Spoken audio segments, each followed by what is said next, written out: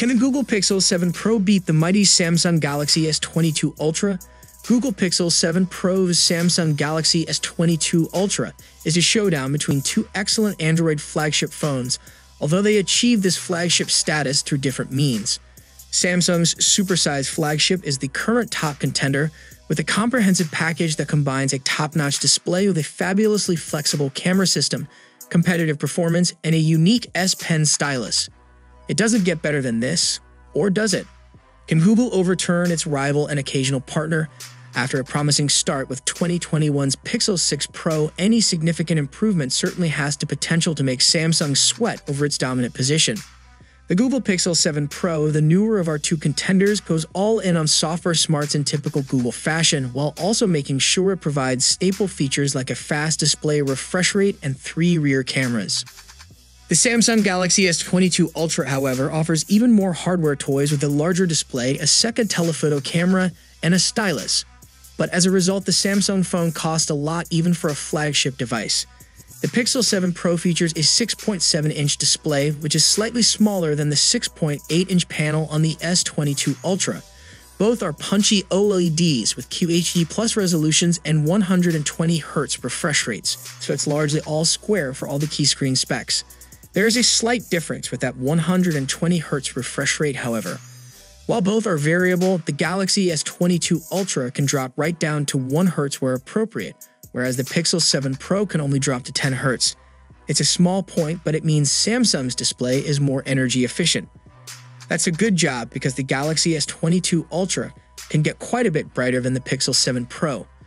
We're talking 1,750 nits peak brightness for the Samsung, compared to 1,500 nits on the Pixel 7 Pro. While the Galaxy S22 Ultra appears to have the slight edge in the display department, we really are talking about a few minor advantages here and there. These are likely to be two of the best smartphone displays on the market, so this probably shouldn't be used as a metric for deciding between the two. While Samsung has the advantage in hardware, Google traditionally has the better algorithms and image processing chops.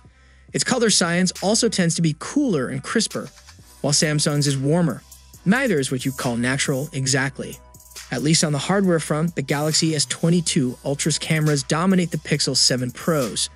The Pixel still has some impressive specs, offering 50-megapixel main, 12-megapixel ultra-wide, and 48-megapixel 5x optical telephoto camera suite on the back and a 10.8-megapixel selfie camera on the front.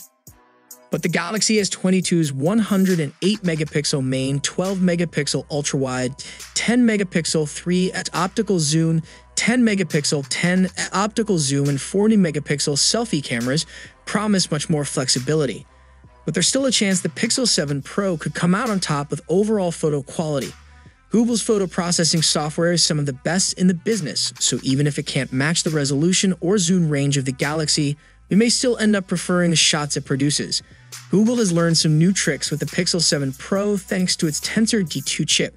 Night sight shots can shoot twice as quickly as before, while photo unblur looks to be a faintly magical addition that can sharpen up blurry shots, even those not taken on the Pixel. Pixel 7 Pro runs on Google's new Tensor G2 chipset, which is a relatively minor improvement over the Pixel 6 Pro's Tensor G1. Itself, not exactly the fastest chip on the block. The Galaxy S22 Ultra, on the other hand, runs on Qualcomm's Snapdragon 8 Gen 1 chip. For raw CPU and GPU performance, it's flat out faster. Of course, UK and Australia customers get Samsung's own Exynos 2200, which doesn't have quite the same performance edge but still outclasses the Pixel's chip. One thing both the Snapdragon and Exynos lack compared to the Tensor G2 is Google's machine learning special sauce. This enables such unique functions as real-time speech transcription, supernaturally clear voice calls, and that magical photo deblurring technique. Google also claims that the new processor is more energy efficient than before. It's built to a 4nm standard, but that's the same as both Galaxy S22 Ultra chips. Both of these supersized phones supply a 5000 mAh battery, which is almost par for the course for modern flagship Android phones. The Tensor G2-powered 7 Pro does thankfully outperform its predecessor, which didn't enjoy amazing stamina. It wasn't exactly problematic, but we found that the phone would struggle to make it through a day of heavy usage. As per Google's claims, the 7 Pro can hit 24 hours of usage in normal conditions and up to 72 hours with its updated extreme battery saver mode. Of course, the Galaxy S22 Ultra doesn't have particularly impressive stamina either.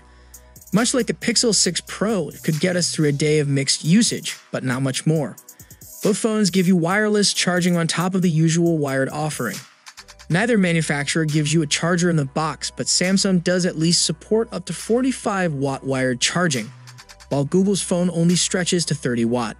The Pixel 7 Pro and the Galaxy S22 Ultra are both Android phones, but go about it in different ways. Google launched Android 13 at the same time as the Pixel 7 series, and it's in its least modified state on the Pixel 7 Pro. Meanwhile, the One UI 4 skin of Android 12 that Samsung uses is altered in all sorts of ways that give the Galaxy S22 Ultra a very different user experience, although one built on the same foundations. Google is offering 3 years of Android upgrades for the Pixel 7 Pro, meaning you'll get up to Android 16 with no problem. Samsung offers a slightly better 4 years of full updates for the Galaxy S22 Ultra, but because it launched with Android 12, it too should end with Android 16. Part of the Pixel 7 Pro's appeal is its inclusion of all sorts of neat software additions that other Android phones don't offer. That includes camera-related abilities like photo unblur or guided frame, or more general things like the upcoming clear calling feature or returning favorites like live translate.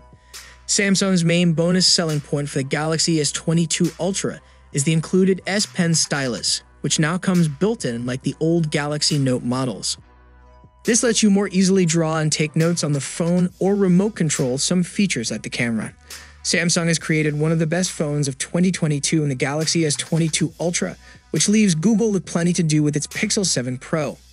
It gets off to a great start in undercutting its rival by hundreds of dollars/pounds, not to mention a classy refresh of the Pixel 6 Pro design template.